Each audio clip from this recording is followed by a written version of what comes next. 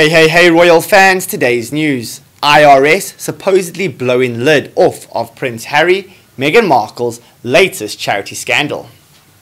Did the IRS expose Prince Harry and Meghan Markle as faux philanthropists?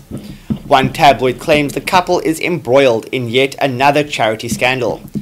This week's edition of the National Enquirer reports Prince Harry and Meghan Markle's charity work is under scrutiny once again.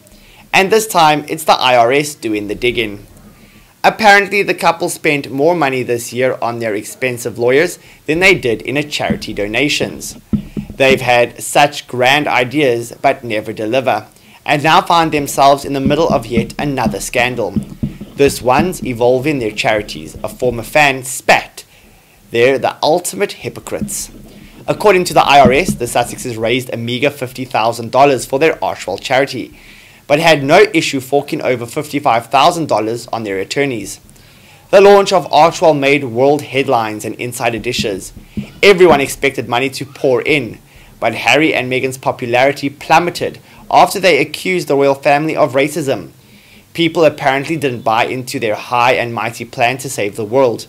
Even their A-list Hollywood friends backed away. While the tabloid's criticism is valid, there is some important context worth adding. First of all the start of 2020, Harry and Markle were busy dissolving their Sussex Royal Foundation. This is where a great portion of their legal fees went. Then the couple didn't officially set up their Archwell Foundation until April of 2020.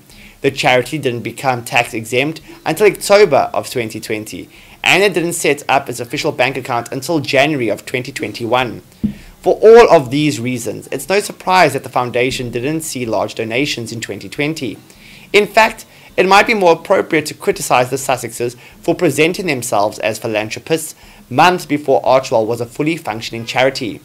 All we can say now is that we hope the couple raise more money for charitable causes in 2021.